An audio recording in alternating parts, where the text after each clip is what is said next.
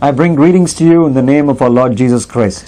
ஆண்டவராகிய இயேசு கிறிஸ்துவின் நாமத்தினாலே உங்களுக்கு வாழ்த்துதலை கூறுகிறேன். I am very happy to meet with you, my young friend, through this Jesus TV program. பிரியமான வாலிப நண்பனே, இந்த ஜீசஸ் டிவி புரோகிராம் மூலமாக உங்களை சந்திப்பதில் மிகவும் சந்தோஷப்படுகிறேன். Today I want to speak about a very important subject. இன்றைக்கு ஒரு முக்கியமான தலைப்பிலே கீழ் உங்களோடு கூட பேச விரும்புகிறேன். The subject of choosing your life partner. உங்களுடைய வாழ்க்கை துணைவியை தெரிந்தெடுப்பதை குறித்து நான் உங்களோடு பகிர்ந்து கொள்ள போகிறேன். Former Prime Minister Atal Bihari Vajpayee made an interesting statement one day. Atal Bihari Vajpayee முன்னாள் பிரதம மந்திரி ஒரு இனிமையான ஒரு வாசகத்தை சொன்னார். You know that he is still a bachelor, though he is maybe touching 80 years old. இன்றைக்கும் அவர் திருமணமாகாதவராக இருக்கிறார், 80 வயது முதிர்ந்தவர். And they asked him why he didn't get married. அவரிடத்தில் கேட்டார்கள், நீங்கள் ஏன் திருமணம் செய்து கொள்ளவில்லை என்று சொல்லி. And he said, I couldn't get married because no girl liked me. நான் திருமணம் செய்து கொள்ள முடியவில்லை ஏனென்றால் ஒரு பெண்ணும் என்னை நேசிக்கவில்லை என்று சொன்னார். Probably he was joking. அவர் ஒருவேளை விளையாட்டாக இதை சொல்லியிருப்பார். Now that is not the case with the boys and girls of this generation. இந்த காலகட்டத்தில் இருக்கிற வாலிபர்களுக்கு, வாலிப ஆண்கள் பெண்களுடைய காரியம் இதுவல்ல.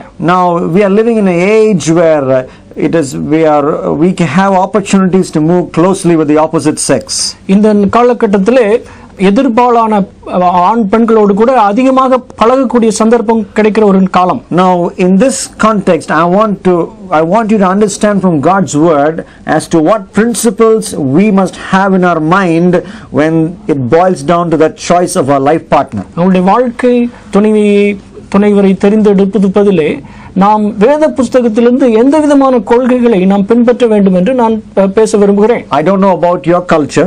உங்களுடைய கலாச்சாரம் எனக்கு தெரியாது. But I want to just tell you what the Bible says about choosing a life partner. ஆனால் வேதம் என்ன சொல்கிறது என்பதை குறித்து பேச விரும்புகிறேன். Now I want to give you some principles from God's word as to how we can choose a God-pleasing life partner.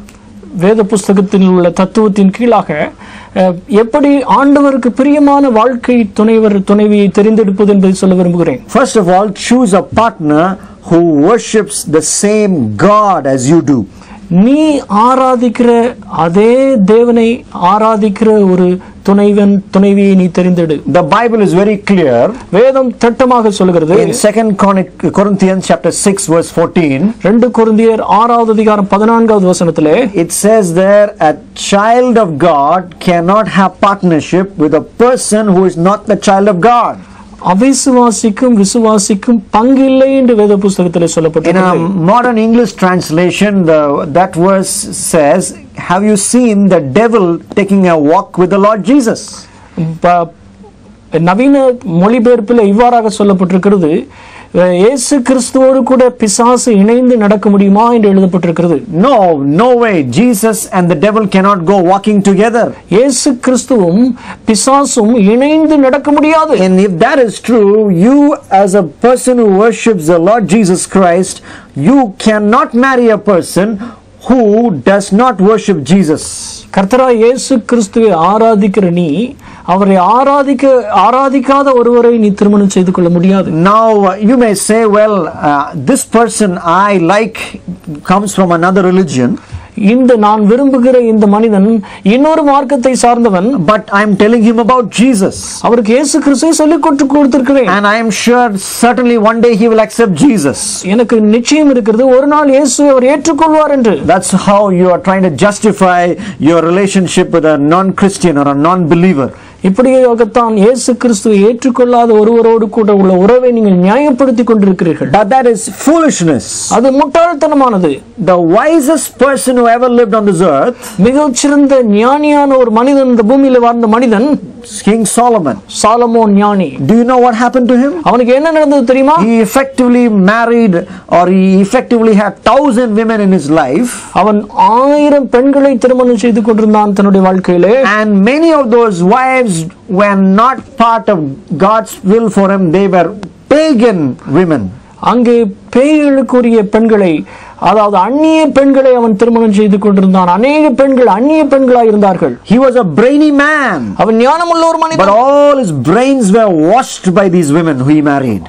அவனுடைய ஞானமெல்லாம் அடித்து கொண்டு போகப்பட்டது இந்த பெண்களினாலே. Many years after his death, the writer of the book of Nehemiah says, நெகேமியா புத்தகத்திலே சாலமோனுடைய மரணத்திற்கு பிறகு பல ஆண்டுகளுக்கு பின்பு இவ்வாறாக சொல்கிறார். in Nehemiah 13 and verse 26, நெகேமியா 13:26 that the Nehemiah quotes the example of Solomon to warn the people of his time that they should never marry a person who does not worship the true God. ஜீவனுள்ள தேவனை ஆராதிக்காதவர்களை திருமணம் செய்து கொள்ள கூடாது என்பதற்கு நெகேமியா சாலமோனை முன் அடையாளமாக காண்பிக்கிறார். Not only Solomon, சாலமோன் மாத்திரமல்ல, there was another person called King Ahab. Ahab என்கிற ஒரு ராஜா இருந்தார். He also married a woman from another background, a pagan background called Jezebel. இன்னொரு அந்நிய யோசேப்பு என்கிற பின்னணியில் இருக்கிற ஒரு பெண்ணை திருமணம் செய்து கொண்டான். She worshipped God Baal. பாகால் என்கிற கடவுளை அவள் ஆராதித்தாள். What happened to Ahab? ஆகாபுக்கு என்ன நடந்தது? He became more and more wicked. அவன் துன்மார்க்கமாக நாளுக்கு நாள் ஆகிக் கொண்டிருந்தான். His wife taught him several cunning schemes which did not please the Lord. அவளுடைய மனைவி தேவனுக்கு பிரியமில்லாத பல திட்டங்களை அவனுக்கு தீட்டினார். So the person you should marry must be a believer. He must worship the same God. நீ திருமணம் செய்து கொள்ளுகிற மனிதர் ஆண்டவரை ஆராதிக்கிறவராக இருக்க வேண்டும். Otherwise you are in for big trouble. அல்லது நீ மிகப்பெரிய பிரச்சனைக்குள்ளே ஆளாவாய். You know, when I see the life of Solomon and Ahab, this is what I've come to a conclusion. I've come to one conclusion. ஆகாபுடைய வாழ்க்கையும் சாலமோனுடைய வாழ்க்கையும் பார்க்கும் பொழுது இந்த முடிவுக்கு நான் வந்திருக்கிறேன். The one you take to bed will influence your head. உன்னுடைய படுக்கைக்கு நீ யாரை எடுத்து செல்கிறாயோ அவர்கள் உன்னுடைய தலையை பாதிக்கிறவர்களாக இருப்பார்கள். So they will affect your life whether you like it or not. உன்னுடைய வாழ்க்கையை பாதிக்கிறவர்களாக இருப்பார்கள், நீ விரும்புவாயோ இல்லையோ. So you must marry a person who worships the same God. In other words, a believer. நீ ஆராதிக்கிற அதே தேவனை ஆராதிக்கிறவரை நீ திருமணம் செய்து கொள்ள வேண்டும். இன்னொரு வார்த்தையில் சொல்லுவோமானால் விசுவாசியை திருமணம் செய்து கொள்ள வேண்டும். The second thing that you should do, keep in mind when you choose a life partner, is choose a partner with the same goal as you do. Not only the same God, but the same goal. இரண்டாவதாக ஒரே இலக்கு உள்ள மனுஷியை நீ தெரிந்து கொள்ள வேண்டும். Now Mr. Lot wanted to escape from the city of Sodom and Gomorrah. Lot Sodom Gomorrah பட்டணத்திலிருந்து தப்பித்துக் கொள்ள வேண்டும் என்று விரும்பினார். But what did his wife Mrs. Lot want to do? ஆனால் லோத்துவினுடைய மனைவி என்ன செய்தால் தெரியுமா? She wanted to stay back in the city. அந்த இடத்திலே அவள் தங்கி இருக்க வேண்டும் என்று விரும்பினார். She wanted to have one last look at the city of Sodom and Gomorrah. அந்த சோதோம் அழிந்து போகிற சோதோம் கொமோரா பட்டணத்தை கடைசியாக ஒரு பார்வை பார்க்க வேண்டும் என்று விரும்பினார். See, Lot was going in one direction, his wife was wanting to go in the opposite direction. லோத்து ஒரு வழியாக சென்று கொண்டிருக்கிறார், லோத்துடைய மனைவி எதிர் வழியாக சென்று கொண்டிருக்கிறார். They didn't have goals, the same goal in their life. அவருடைய வாழ்க்கையிலே ஒரு மனம் இல்லை. What happened? என்ன நடந்தது? Mrs. Lot died. She became a pillar of salt. The marriage dissolved. அங்கே அவருடைய திருமணம் உடைக்கப்பட்டது. லோத்துனுடைய மனைவி உப்புத்தூணானாள். On the other hand, let us meet Mr. and Mrs. Noah. நோவாவையும் அவருடைய மனைவி நாம் இந்த நாளிலே சந்திப்போம். For several days they were in that ark. That ark was their home and the whole earth was filled with water. அங்கே ஒரு பேழையிலே அவனும் அவருடைய மனைவியும் பல நாட்களே தங்கி இருந்தார்கள். And after the floods receded, the Bible says both Mr. and Mrs. Noah together they came out of the ark. They went into the ark together. They came out of the ark together out of the ark together. They had the same goal. இங்கே நாம் நோவாவுடைய மனைவியும் பார்க்கிறோம். வெள்ளத்தினாலே அடிக்கப்பட்ட காலத்திலே அவர்கள் உள்ளே இருந்தார்கள் பேழைக்குள்ளே. அதே போல அவர்கள் ரெண்டு பேருமாக வெளியே வந்தார்கள், தண்ணீர் எல்லாம் நீங்கி போன பிறகும் என்று வாசிக்கிறோம். The Bible says in the book of Amos chapter 3 verse 3, Amos தீர்க்கதரிசியின் புத்தகம் 3வது அதிகாரம் 3வது வசனத்தில் வேதம் சொல்கிறது, can two people walk together without having agreed with each other? இரண்டு பேர் ஒரு மனம் இல்லாமல் நடக்க முடியுமோ என்று சொல்லி ஆண்டவர் கேட்கிறார். Do you know what happens in a wedding? திருமணத்தில் என்ன நடக்கிறது தெரியுமா? After the marriage, the husband and the wife, they have to walk together down the aisle in out of the church. இங்கே திருமணத்திற்கு பிறகு ஆலயத்திற்கு வெளியே அவர்கள் புருஷனும் மனைவியும் சேர்ந்து நடக்க வேண்டும் ஒரு மனமாக. That is only symbolic. அது அடையாளமாக இருக்கிறது. That means throughout their life they need to walk together. அவர்களுடைய வாழ்க்கை முழுவதும் அவர்கள் இணைந்து நடக்க வேண்டும். So they should have a same goal. ஒரே இலக்கு இருக்க வேண்டும் அவர்களுக்கு. Suppose you want to serve God in the ministry. நீங்கள் ஆண்டவருக்கு ஊழியம் செய்ய வேண்டும் என்று விரும்புகிறீர்கள். Probably you have a job or you're working but you want to give all your free time for the ministry. நீங்கள் வேலை செய்து கொண்டிருக்கிறீர்கள் அல்லது வேறு காரியங்களை செய்து கொண்டிருக்கிறீர்கள். உங்களுடைய பகுதி நேரத்தை எல்லாம் மீதி நேரத்தை எல்லாம் ஆண்டவருக்கு ஊழியமாக செய்ய வேண்டும் என்று விரும்புகிறீர்கள். But if you marry a person who's got no interest in ministry, then your involvement with ministry will come to a full stop after marriage. நீங்கள் ஒருவரை திருமணம் செய்து கொள்கிறீர்கள், அவருக்கு ஆண்டவருடைய ஊழியத்தை குறித்த கரிசனை இல்லை என்றால் திருமணத்திற்கு பிறகு இவைகள் எல்லாம் ஒரு முடிவுக்கு வந்துவிடும். Or you may want to go as a missionary. நீங்கள் ஒரு மிஷனரியாக போக விரும்புகிறீர்கள். You may want to go to Gujarat as a missionary. குஜராத்துக்கு ஒரு மிஷனரியாக போக விரும்புகிறீர்கள். If you marry a nurse or a girl who is all the time thinking of going to the Gulf, then your marriage will not work. ஒரு நர்ஸை திருமணம் செய்து கொள்கிறீர்கள், அவர்கள் எப்பொழுதும் gulf கண்ட்ரீஸ்க்கு போக வேண்டும் என்று விரும்புகிறார்கள், அப்பொழுது உங்களுடைய இலக்கு நிறைவேறாது. You may want to be a missionary with IEM, Indian Evangelical Mission, perhaps. IEM என்று சொல்லப்படுகிற மிஷனரி ஸ்தாபனத்திலே நீங்கள் ஒரு மிஷனரியாக இருக்க விரும்புகிறீர்கள். But your wife may be keeping her mind on joining IBM, the multinational computer company. உங்களுடைய மனைவியோ IBM லே computer கம்பெனியிலே சேர வேண்டும் என்று விரும்புகிறார் என்று வைத்துக்கொள்வோம். If you're going to have different goals and different interests, there will be a big confusion in your marriage. வித்தியாசமான இலக்குகள் ஒருவருக்கொருவர் இருக்கும் பொழுது நீங்கள் உங்களுடைய திருமணத்திலே மிகப்பெரிய குழப்பங்கள் ஏற்படும். So the person you marry must have the same goal. நீங்கள் திருமணம் செய்து கொள்கிற நபர் ஒரே இலக்கு உடையவராக இருக்க வேண்டும். That is what brought my wife and I together. ஆகவே நானும் என்னுடைய மனைவி அதைத்தான் செய்கிறோம். My wife had the goal of being a missionary. என்னுடைய மனைவிக்கு மிஷனரியாக இருக்க வேண்டும் என்று விரும்பினார். From her 10th standard, 10வது படிக்கும் பொழுது எப்படிப்பட்ட விருப்பம் இருந்தது. I committed for full time ministry when I was in 8th standard in BYM's program Blesso 1988. 1988 ஆண்டு நான் 8வது படித்துக் கொண்டிருக்கும் பொழுது Blessing Youth Mission programமிலே நான் ஒரு மிஷனரி ஊழியத்திற்கு அர்ப்பணித்திருந்தேன். So now both of us can work together in the ministry. இரண்டு பேரும் இணைந்து ஊழியம் செய்ய முடிகிறது இப்பொழுது. It is possible because we had the same goal. இது சாத்தியமாகிறது ஏன் இரண்டு பேருக்கு ஒரே இலக்கு இருக்கிறது. Now the third thing you need to keep in mind is, மூன்றாவது காரியம் நீங்கள் மனதில் வைக்க வேண்டியது, you must choose a partner in the almost in the same glamour level or in the same beauty level as you.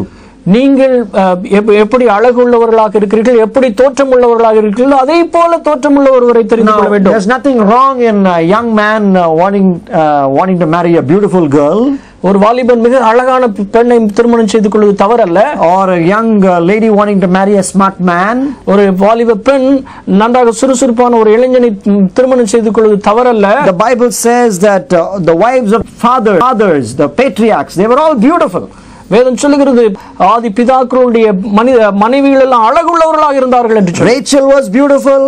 Rachel அழகுள்ளவளாக காணப்பட்டாள். Rebecca was beautiful. Rebecca அழகுள்ளவளாக காணப்பட்டாள். Sarah was so beautiful that Sarah அழகுள்ளவளாக காணப்பட்டாள். Abraham lied about her whenever he went. இங்கே Abraham போகிற இடங்களெல்லாம் அவளுடைய அழகினாலே பொய் சொல்ல வேண்டியதாகிவிட்டது. Now at the same time, அதே நேரத்திலே now you should not decide on a partner upon beauty alone.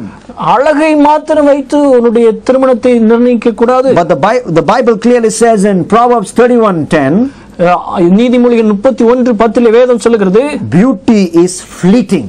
அழகு கடந்து போகிற மாயா இருக்கிறது என்று சொல்லுகிறது. So it's not abnormal for you to think that you should marry a beautiful person, but if you're going to only look for beauty, you are in for a big trouble. அழகை மாத்திரம் திருமணத்தில் முக்கியத்துவப்படுத்துவோமே ஆனால் மிகப்பெரிய பிரச்சனைக்குள்ளாவீர்கள். Let's say that before you have a choice of marrying a girl, a beautiful girl, maybe like some of the movie stars. மிகப்பெரிய நட்சத்திர நடிகைகளை போல ஒருவரை நீங்கள் திருமணம் செய்து கொள்ள வேண்டும் விரும்புகிறீர்கள் வைத்துக் கொள்வோம். Or you have an option of marrying somebody with the character of Mother Teresa. அல்லது ஒருவேளை மதர் தெரசாவை போல உள்ள நல்ல குணமுள்ள ஒரு பெண்ணை திருமணம் செய்து கொள்ள வேண்டும் விரும்புகிறீர்கள். Your choice is between an actress like Bipasha, the movie actress, and then Teresa. Whom will you choose? டிபாஷா என்கிற நடிகையை நீங்கள் திருமணம் செய்து கொள்ள விரும்புகிறீர்களா அல்லது மதர் தெரசாவை போன்ற ஒரு பெண்ணை நீங்கள் திருமணம் செய்து கொள்ள விரும்புகிறீர்களா? So it comes to the selection of life partner, considering beauty is okay, but that should come only after you consider the character of the person you're going to marry. ஒருவருடைய குணம் நடத்தை குறித்து நீங்கள் கவனித்த பிறகுதான் அழகை குறித்து கவனிக்க வேண்டும் திருமணத்திலே நம்முடைய தெரிந்தெடுப்புகளிலே. Now the next thing I want you to consider, choose a person without thinking about the grant you will get or the money you will get. நீ எவ்வளவு வரதட்சணை கிடைக்கும் என்பதை குறித்து யோசிக்காமல் ஒருவரை தெரிந்து கொள்ள வேண்டும். We read in the Bible that both the bride and the bridegroom gave gifts to each other voluntarily in the Bible times. வேதாகம காலத்தில் நாம் பார்க்கும் பொழுது புருஷர்களும் மனைவிகளும் கூட தன்னார்வமாக முன்வந்து வெகுமதிகளை கொடுத்தார்கள் என்று வாசிக்கிறோம். Jacob worked for his father-in-law many years in order to, that was his way of offering something to his father-in-law. That was his gift, the gift of service. யாக்கோபு தன்னுடைய மனைவி அடைவதற்காக பல வருஷங்கள் தன்னுடைய மாமனாரிடத்தில் வேலை செய்தார் என்று வேத புத்தகத்தில் வாசிக்கிறோம். And when Rachel got ready to leave the house and go and settle down and set up a separate family unit, her father gave a lot of gifts for her. அங்கே ராகேல் யாக்கோபோடு கூட திருமணம் செய்து கொள்ள பொழுது தன்னுடைய தகப்பனார் யாக்கோபு அங்கே வெகுமதிகளை கொடுக்கிறார் என்று பார்க்கிறோம். But at the same time, அதே நேரத்திலே we never read in the Bible that the people demanded gifts. அங்கே வேத புத்தகத்திலே வெகுமதிகளை ஆவலோடு எதிர்பார்த்தார்கள், வேண்டினார்கள் என்று வேத புத்தகத்தில் சொல்லப்படவில்லை. That is very bad. அது மிகவும் மோசமானது. But I know this is very rampant in Tamil Nadu. இன்றைக்கு தமிழ்நாட்டிலே மலிந்து கிடக்கிற ஒரு காரியம் இது. And that is displeasing to God. அது தேவனை அவமானப்படுத்துகிற ஒரு காரியம். A man pays a woman, a prostitute, if he wants to have sex with her. That is what happens in many of the big cities. ஒரு விபச்சாரியோடு கூட உறவு கொள்ள வேண்டும் என்றால் ஒரு மனிதன் பணம் கொடுக்கிறான். இது மிக பெரிய பட்டணங்களிலே நடக்கிற சாதாரணமான காரியம். What is happening in marriages where dowry is demanded? இன்றைக்கு திருமணத்திலே வரதட்சணை என்கிற காரியம் கேட்கிறதாக காணப்படுகிறது. When dowry is demanded, the man who demands the dowry becomes like a male prostitute. இங்கே நாம் பார்க்கிறோம், எந்த மனிதன் வரதட்சணை வேண்டும் என்று சொல்லி கட்டாயப்படுத்தி கேட்கிறானோ அவன் ஒரு மேல் prostitute-ஆக, ஒரு விபச்சாரக்காரனாக காணப்படுகிறான். The Bible says male prostitutes have no place in the kingdom of God. வேதம் சொல்லுகிறது விபச்சாரக்காரர்களுக்கு தேவனுடைய ராஜ்யத்தில் இடமில்லை என்று சொல்லுகிறது. Now what should we do? Yes, we need money to set up a home, money to conduct a marriage. நீங்கள் கேட்கலாம், திருமணத்தை நடத்துவதற்கு மற்றும் பல காரியங்களுக்கு பணம் தேவை இருக்கிறது, நான் நினைச்சேன் என்று கேட்கலாம். Yes, the attitude should be that the richer family should help the poorer family, or you bring what you have, I bring what I have, and then we set up a home. That is balanced. எந்த மனப்பான்மையோடு கூட இப்படிப்பட்ட அணுகுமுறையில் நாம் இருக்க வேண்டும் என்று சொன்னால், பணக்கார குடும்பம் ஏழை குடும்பத்திற்கு உதவி செய்ய வேண்டும், அல்லது நீ இருக்கிறதை நீ கொண்டு வா, நான் இருக்கிறதை நான் கொண்டு வருவேன் என்று நாம் சேர்ந்து திருமணத்தை நடத்துவோம் என்று சொல்லி நாம் ஒரு முடிவுக்கு வர வேண்டும். There is no question of demanding anything. கேட்பதற்கு இடமே இல்லை. Now the next thing that we should keep in mind is the partner you choose must be approximately in the same grade as you do. நீங்கள் எந்த நிலைமையில் இருக்கிறீர்களோ, எந்த வேலை செய்கிறீர்களோ அதே போல இருக்கிற ஒரு துணைவரை தெரிந்து கொள்ள வேண்டும். I am talking about mental compatibility. உங்களுடைய மனநிலையினுடைய காரியத்தை குறித்து நான் பேசுகிறேன். You see, young people, they have a wrong conception about marriage. அநேக வாலிபர்களுக்கு இன்று திருமணத்தை குறித்து தவறான நோக்கு இருக்கிறது. I am a married man, so I have been through the paths that you are going through right now. நான் ஒரு திருமணமான ஒரு மனிதன், நீங்களும் போகிற பாதையிலே நான் போயிருக்கிறேன். Now you think, men especially think, marriage, once you think about marriage, you think about sex. For men, for boys, marriage is all about sex.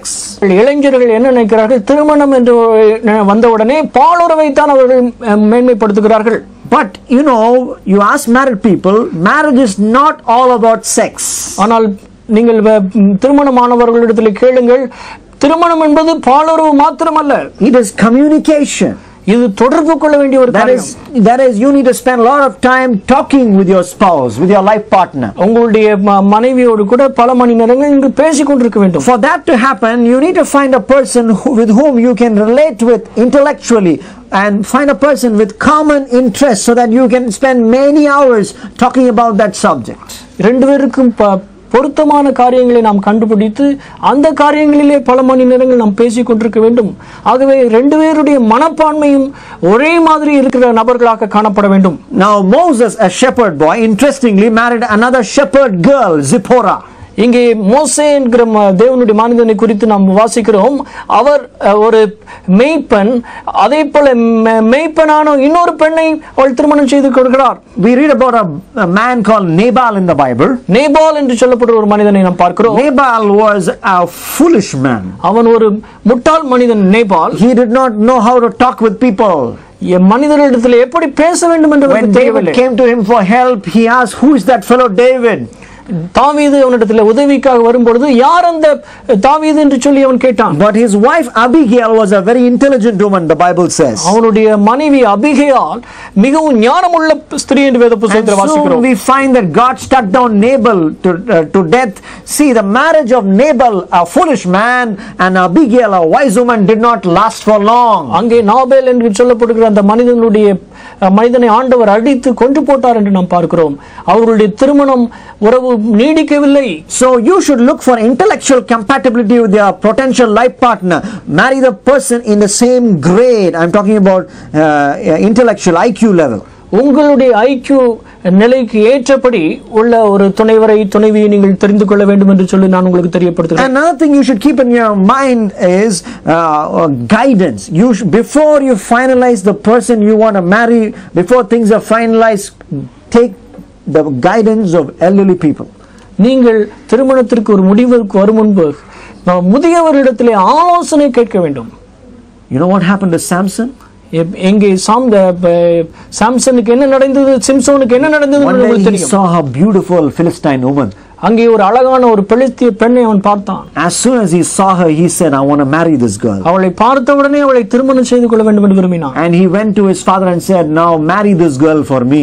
அவன் தன்னுடைய தகப்பனாரிடத்தில் போய் சொன்னான், இந்த பெண்ணை எனக்காக திருமணம் செய்து கொடுங்க. He went to his parents not for any counsel or discussion. He went with just to provide information.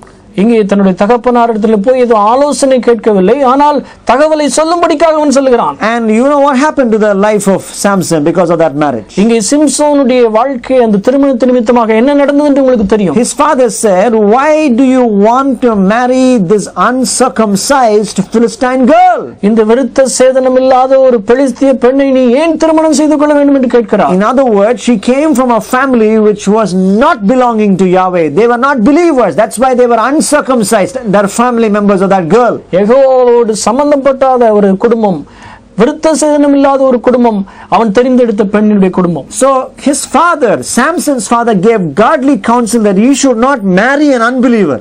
அங்கே சிம்சோனுடைய தகப்பனார் ஒரு ஆலோசனை கொடுத்தார், ஒரு அவிசுவாசியை நீ திருமணம் செய்து கொள்ள கூடாது என்று சொல்லி. But what happened? ஆனால் என்ன நடந்தது? He was stubborn and he married her. அவன் உறுதியாக நின்று அந்த பெண்ணை திருமணம் செய்து கொண்டான். And you'll soon read in the word of God that this woman whom Samson married ended up marrying Samson's friend. That means she was probably a flirt, a wrong person Samson chose to marry. இங்கே சிம்சோன் திருமணம் செய்து கொண்ட அவனுடைய மனைவி பெலிஸ்திய பெண் இன்னொரு மனிதனை திருமணம் செய்து கொள்கிறார், அவனுடைய நண்பனை திருமணம் செய்து கொள்கிறார் என்று நாம் பார்க்கிறோம். அவள் ஒரு ஏமாற்றுக்காரி என்பதை நாம் அறிந்து கொள்ளலாம். So before you finalize a choice of a life partner, consult with seniors who will give you counsel in line with God's word. நீங்கள் திருமணத்திற்காக ஒரு முடிவுக்கு வரும் முன்பாக முதியவர்களுக்கு ஆலோசனை சொல்ல கேளுங்கள். தேவனுடைய வார்த்தையின் அடிப்படையில் ஆலோசனை கொடுக்கிறவர்களோடு கூட கலந்து ஆலோசனை செய்யுங்கள். But sometimes even godly persons can mislead you. ஆண்டவருடைய மனிதர்கள் கூட உங்களை தவறாக சில நேரங்கள் நடத்த முடியும். If you read the story of Jehoshaphat in the Bible, யோசபாத் என்கிற மனிதனை குறித்து வேத புத்தகத்தில் வாசிப்போம். We read in the story that he was wanting to know what is the will of God, whether it's the will of God to go for a battle, a man who loved the will of God. ஆண்டவருடைய சித்தத்தை செய்ய வேண்டும் என்று சொல்லி ஏங்கிக் கொண்டிருந்த ஒரு மனிதன் யோசபாத். But he arranged his son's marriage with an unbeliever, with the daughter of Jezebel. இங்கே அவன் தன்னுடைய மகனுடைய திருமணத்தை ஏசபேலுடைய குமாரத்தியோடு கூட திருமணம் செய்யும்படியாக ஏற்படுத்துகிறான். And his son's marriage collapsed and it was miserable. அவனுடைய மகனுடைய திருமணம் பாதிக்கப்பட்டது. அது பரிதாபமான பாதிப்பு. So you need to keep all these things in mind before you choose a life partner. உங்களுடைய வாழ்க்கை துணை தெரிந்தெடுத்துக்கு முன்பாக இவைகளெல்லாம் உங்களுடைய மனதில் நீங்கள் வைக்க வேண்டும். And then you can be sure it is God's will for you. அதன் பிறகு நீங்கள் ஒரு நிச்சயத்திற்கு வரலாம், இது தேவனுடைய சித்தம் என்று சொல்லி. You know, Jesus prayed the entire night before choosing his 12 disciples. இயேசு கிறிஸ்து ராம் முழுவதும் ஜெபம் பண்ணினார் தன்னுடைய 12 சீஷர்களை தெரிந்தெடுக்கும் முன்பாக. We read that in Luke chapter 6 verses 12 and 13. லூக்காவின் சுவிசேஷம் 6வது அதிகாரம் 12-13 வசனங்களை வாசிக்கிறோம். So keep these Bible principles before you. இந்த வேதாகம கொள்கைகளை நீங்கள் உங்களுக்கு முன்பாக வையுங்கள். And spend many hours in prayer. அதிகமான நேரம் ஜெபத்திலே செலவிடுங்கள். When the Holy Spirit will write God's will in your heart, then you will have a peace of mind about a potential life partner. Then you go ahead. பரிசுத்த ஆவியானவரை கர்த்தர் உங்களுடைய இருதயத்திலே உங்களுடைய வாழ்க்கை துணைவியை எழுதும் பொழுது நீங்கள் சமாதானத்தோடு கூட முன்னேறி செல்ல முடியும். May God bless you. ஆண்டவர் உங்களை ஆசீர்வதிப்பார். Shall we pray? ஜெபம் பண்ணுவோமா? Father, I pray for each young person who is contemplating marriage right now. பரலோகத்தின் தகப்பனே, இந்த வேளையிலே தங்களுடைய திருமணத்தை குறித்து எதிர்நோக்கி இருக்கிற ஒவ்வொரு வாலிப நண்பர்களுக்காக ஜெபிக்கிறேன். I pray that these principles that we have from God's word, வேதாகமத்தின் அடிப்படையில் இருக்கிற இந்த தத்துவத்தை ஜெபிக்கிறோம் ஆண்டவரே. Lord, we pray that these young people will use these principles and so that they will make a prudent partner pick. They will choose the right life partner. இவைகளை இந்த வாலிப சகோதர சகோதரிகள் தங்களுடைய வாழ்க்கையிலே ஞானமாக பயன்படுத்தி சரியான நபரை தெரிந்தெடுத்துக் கொள்ள நீர் உதவி செய்யும் ஆண்டவரே. Lord, we pray that you will provide for them a good and godly life partner. ஆண்டவரே, நீர் நல்ல தேவனுக்கு பிரியமான ஒரு வாழ்க்கை துணைவியை தெரிந்தெடுத்துக் கொள்ள நீர் அனுகிரகம் செய்ய வேண்டும் என்று ஜெபிக்கிறோம். We thank you that you are doing it. நீர் அதை இப்பொழுதே செய்கிறீர் என்பதற்காக நன்றி செலுத்துகிறோம். In Jesus Christ's name I pray. இயேசு கிறிஸ்துவுக்குள்ளாக ஜெபிக்கிறோம். My young friend, for further spiritual counsel, அருமையான வாலிபர்களே, கூடுதலான ஆலோசனைக்காக you get in touch. I invite you to get in touch with Blessing Youth Mission. ஆசீர்வாத இளைஞர் இயக்கத்தோடு கூட தொடர்பு கொள்ளும்படியாக கேட்கிறேன். I serve as a missionary with Blessing Youth Mission. ஆசீர்வாத இளைஞர் இயக்கத்திலே ஒரு மிஷனரியாக நான் பணிபுரிகிறேன். And contact the phone numbers on the screen and our brothers will help you, offer you any spiritual help in your Christian walk. பார்க்கிற தகவல்களின் அடிப்படையில் நீங்கள் தொடர்பு கொள்ளும்படியாக கேட்டுக்கொள்கிறேன். God bless you. ஆண்டவர் உங்களை ஆசீர்வதிப்பாராக. Amen.